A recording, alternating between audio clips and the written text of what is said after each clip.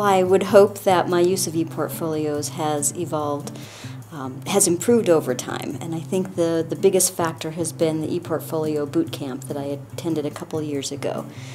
Prior to that, the ePortfolios had been presented sort of as take any assignment you already have your students do and have them upload it to the ePortfolio in the very early days of ePortfolios when we maybe didn't know exactly what we were to be doing with them. So I think that the boot camp and seeing the videos that were shown there of the students with their ePortfolios was really helpful in changing my thinking about what an ePortfolio could be, and that then changed my thinking on my ePortfolio signature assignments.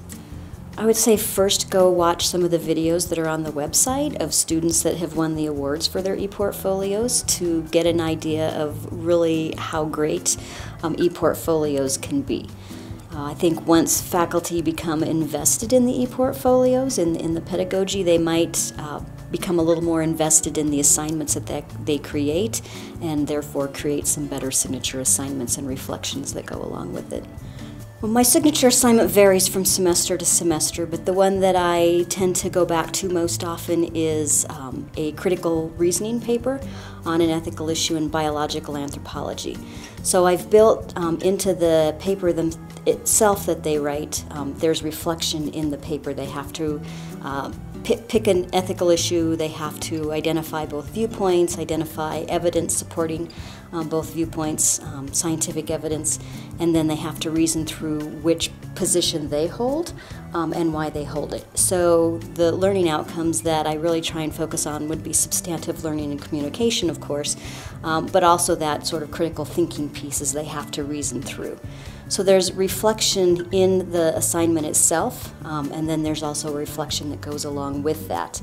And a couple of years ago, I added another component to the assignment where they have to do create some sort of multimedia product that advocates for whatever position that they decided to choose after their reasoning. And that has been really interesting. I've gotten poems, I've gotten cartoons, I've gotten lyrics sung to songs that already exist. I had a student write a completely original song and upload it. So it's been really fun to see how students will take that creative component on what maybe they thought was a somewhat boring paper, but do something really creative and interesting with it. So I started last semester having a reflection piece on each of the exams that they do, and it has, usually it has 3 separate parts. And the first part is some major issue that is, or some major topic from that section. So for the first section of the class on the first exam, it's often about genetic testing. For the second part, it might be about primate conservation. So something that is relevant to that particular topic. And then part of the prompt, the first part is they have to sort of discuss the issue from a biological anthropology standpoint.